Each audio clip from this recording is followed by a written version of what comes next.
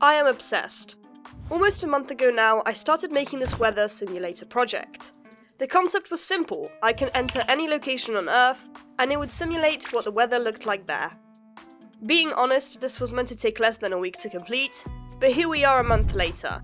And well, here's the process I went through to make it. Starting like I always do with an empty project. Now, the actual first step required me to go outside, which is quite the unusual for me. But I needed to gather evidence of what I actually needed to simulate. I came to the conclusion that clouds would be a nice starting point. Now, this was all good until I realized that there are about 20 different ways to create clouds. So, it's been a week since then, because I spent all of that time trying out different methods to create clouds. And instead of boring you with all the attempts, here are two that worked the best. Volumetric clouds and shader-based clouds. I opted for the shader-based clouds because, well, at the end of the day I decided what I wanted and that is the one I want, so yeah. That's kind of my only main reason. So these are the clouds I created, and honestly, they're beautiful. The way they work is also not complicated. I generate a simple noise map, I then have that noise map tile and move. And then, actually, I do this process again to layer two noise maps. But the important part is to have them move at different speeds so that it's obvious that there are two things there. It basically gives off the effect that there are multiple layered clouds. I then turn the dark parts transparent, and we essentially have clouds now. With a few extra tweaks, like making the corners fade out and adding some color, we get these cool clouds. And now I can create a material of them and place it onto a dome, resulting, well, in the following effect. Okay, next up I need to gather real-time data. Like I mentioned earlier, I want this to simulate what the weather looks like at any location. And to do that, we need to be able to get weather data. So I found this website here that allows me to create an API key. And essentially, we can connect to this key and get real-time data. Now, running that request will most definitely fry my PC, because currently it's requesting data from every location that exists. And according to Google, there is over 4 million different cities and towns. Huh. So to prevent that from happening, we need to narrow down the data that we are requesting. And we can just do this by supplying a location ourselves. If I run the request now, for example with New York as our location, we'll get this file, which has a bunch of weather data. But this isn't very readable, and there is no way to currently use this in Unity. So we need to convert this JSON file to some variables that we can store. To make it a little bit more manageable, I created some custom classes for it. And now we can view our data in Unity and actually access it. The final step is making this data affect our scene. And since we only have clouds at the moment, that's all we need to do. First thing we can change is how many clouds we can see. The data has a value called clouds that ranges from 0 to 100. 0 means no clouds and 100 means a metric ton of them. So we can pass that value into our shader. The second thing we can do is, based on this condition value, change the color of the clouds. And finally, have the speed be affected by other pieces of data. So now the clouds will look different depending on the location we enter, which is cool. Stage 2 of the simulator is particles. So obviously in real life we can encounter things such as rain, snow and hail. So I created particles equivalent to each of those. Here we have rain, this is snow, and finally hail.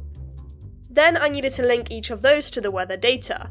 So for the rain I have the emission rate over time change based on how much it rains, which we can determine from the precipitation mm. Precipitation in millimeters, aka mm, measures the depth of water that falls over an area. Basically, we can tell how hard it must be raining. Generally, these are the values that I used. So now if it's not raining, the rate will be 0, so no particles, and if it is, it will be higher. And as for the snow and hail, since there is no piece of data that tells us whether it's snowing or hailing, all I do is look out for the word snow or hail in the condition variable. And if that is the case, enable the particles. Now before we move on to the next stage, I always get asked how I learn new skills like programming, art, game dev, etc. And if any of you are interested in learning the following, today's sponsor Skillshare is the answer to that.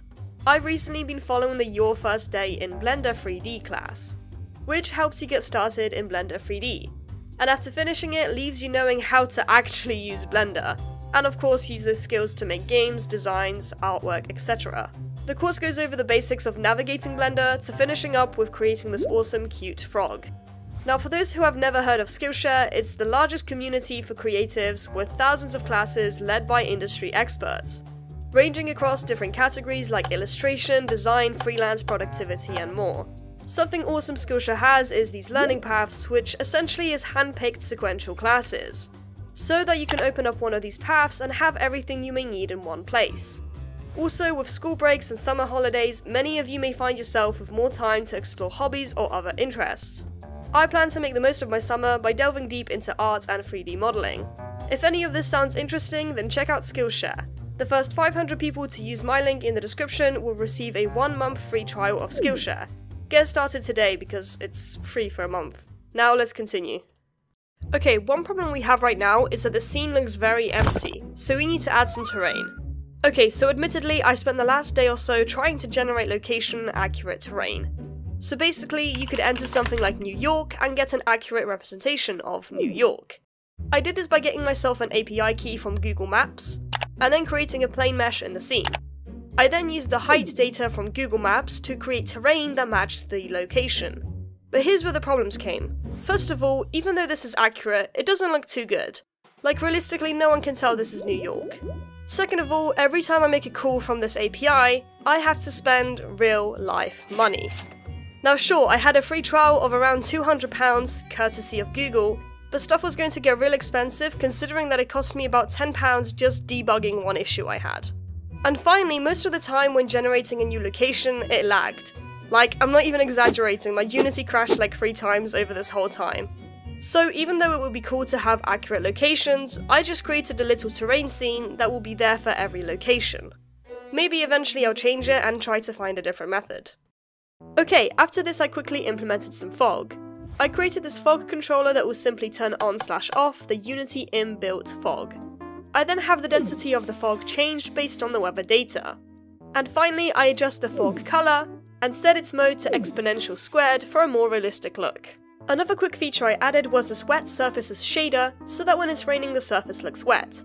This shader was created with the help of this tutorial. Yet another quick feature I added was some post-processing effects. Specifically, I changed the temperature value of the white balance module, based on the actual temperature in the data. The last quick feature was this wind particle, where the speed of the particles is affected by the actual speed of the wind from the data. The final stage of this project was representing the time of day, since depending on when I enter a location, the time will be different. So the first step in making a day/night cycle is the directional lighting. This is basically like our sun. The lower the value, the darker it will be, and the higher the value, the lighter it will be. So we can simply change this value depending on the current local time of our location. But it's still not looking the best, so to fix this we can also have the skybox change based on the time. All we need is 2 skyboxes, one to represent the daytime and one for the nighttime. Then, based on the time, rather than just setting it to one or the other, we can blend between them, to get a more accurate looking skybox. And the weather simulator is representing time pretty well now. Just to clarify, I manually set the time frames for what is considered nighttime/daytime. In my case, I made it dark from 11 PM to 6 AM, and daytime from 6 AM to 11, with a peak at 12 PM and dusk time at 8. So with that, the project is finished. I can enter any location, for instance my own, and well, the weather looks pretty similar. Quick disclaimer, I won't be releasing this project because first of all, I'd have to remove all the API keys since they are individual. And without them, the project doesn't work. And also, the project definitely could do with some improving. And for those who want to start learning a new skill, check out Skillshare. The first 500 people to use my link in the description will receive a 1-month free trial of Skillshare. Get started today because it's free for a month. Bye!